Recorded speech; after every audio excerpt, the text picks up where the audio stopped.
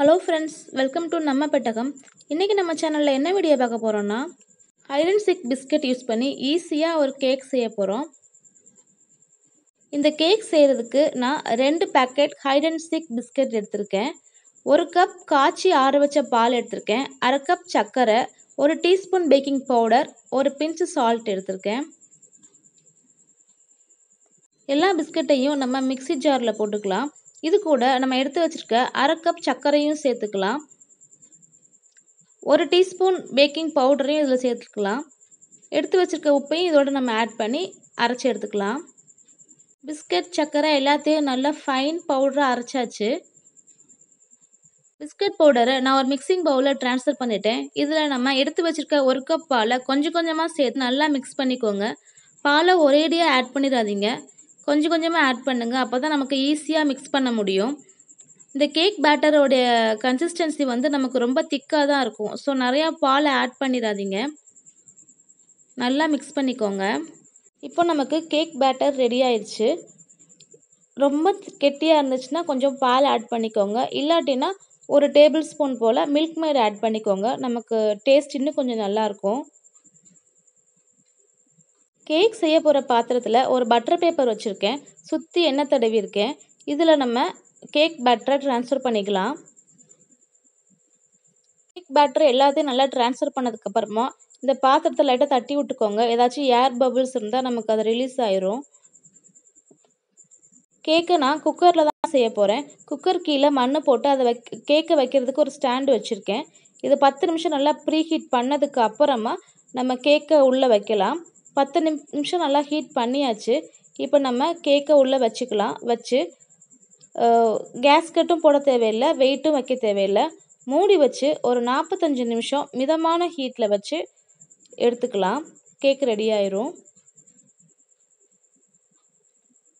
இப்போது 45 நிமிஷத்துக்கு அப்புறமா நான் குக்கரை ஓப்பன் பண்ணியிருக்கேன். ஒரு டூத்பிக்கு வச்சு நம்ம குத்தி பார்க்கலாம். டூத்பிக் கிளியராக வந்ததுன்னா நமக்கு கேக் ரெடி ஆயிடுச்சுன்னு அர்த்தம். இப்போ நம்மளுடைய கேக் ரெடி ஆயிடுச்சு. இந்த கேக்கை குக்கர்லேருந்து எடுத்து ஒரு 10 நிமிஷம் நல்லா ஆற வச்சு எடுத்துக்கலாம். 10 நிமிஷத்துக்கு அப்புறமா பிளேட்டில் ட்ரான்ஸ்ஃபர் பண்ணலாம்.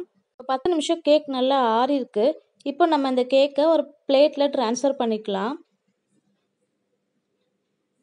நல்லா தட்டி விட்டுக்கோங்க, அப்போ ஈஸியாக வந்துடும் நமக்கு.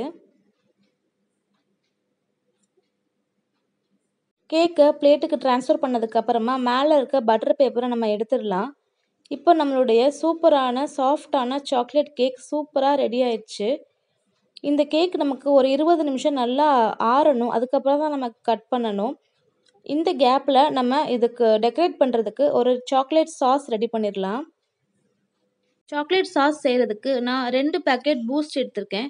இதை ஒரு மிக்சிங் பவுலில் ஆட் பண்ணிக்கலாம். இது கூட 2 டேபிள் ஸ்பூன் அளவுக்கு தண்ணி சேர்த்து பூஸ்ட் நல்லா கரையிற அளவுக்கு நல்லா மிக்ஸ் பண்ணி விட்டுக்கோங்க.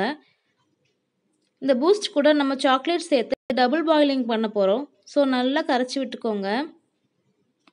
டபுள் பாயிலிங் பண்ணுறதுக்கு ஒரு பாத்திரத்தில் தண்ணி சூடு பண்ணியிருக்கேன். அதுக்கு மேலே இந்த மிக்சிங் பவுலை வச்சுட்டு இந்த பூஸ்ட் தண்ணியில் நான் 2 டைரி மில்கை உடச்சி போட்டிருக்கேன். சாக்லேட் நல்லா கரையிற அளவுக்கு நல்லா மிக்ஸ் பண்ணிக்கோங்க. 20 நிமிஷத்துக்கு அப்புறமா கேக் நல்லா ஆறிடுச்சு.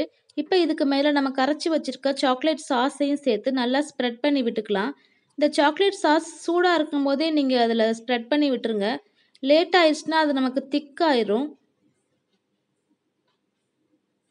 இந்த கேக்கை நான் டெக்கரேட் பண்ணுறதுக்காக 10 போல் பாதாமை கட் பண்ணி வச்சுருக்கேன்.